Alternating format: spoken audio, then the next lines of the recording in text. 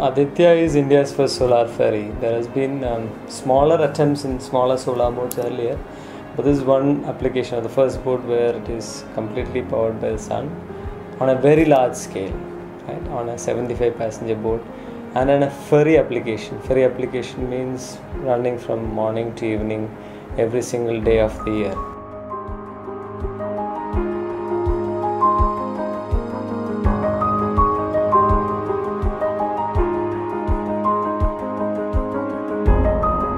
So it's a very rugged application. You need very reliable systems, and this is the first boat of its kind in India.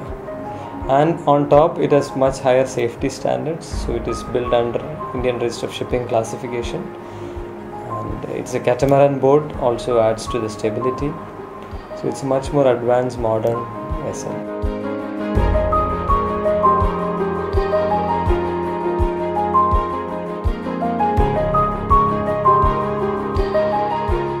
We have demonstrated that solar ferry works.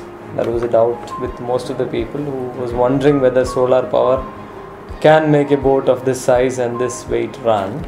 So that has been demonstrated successfully.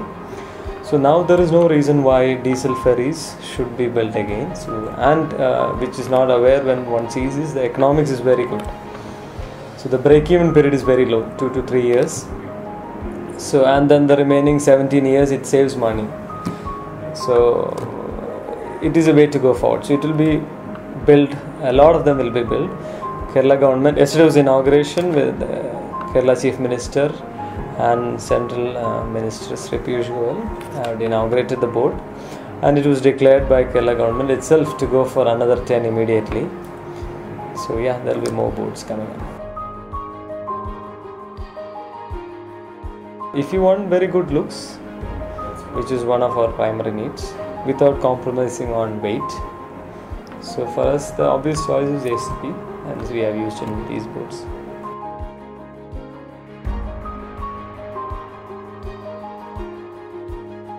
We have taken one with already finished surface, so we obviously we didn't need to paint. If at all we need some artwork, we have put on top, which you have seen in the boat.